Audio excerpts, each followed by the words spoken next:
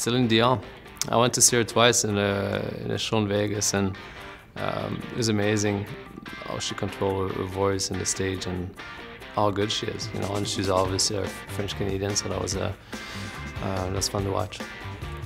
Yeah, I've been pretty fortunate to get to know Justin Bieber.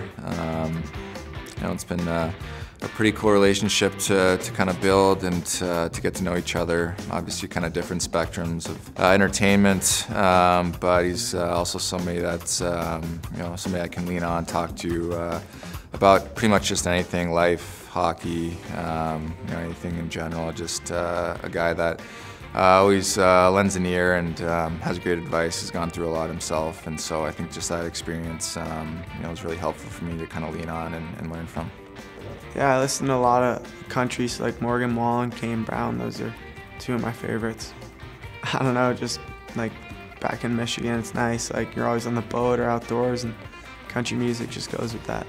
I like the band Camp, and they are a very acoustic sound. They have a lot of good things to sing, and they're kind of my vibe right now, so I've been really looking into them. 26 is my favorite song, but no, all their albums are phenomenal, so it's really fun to listen to.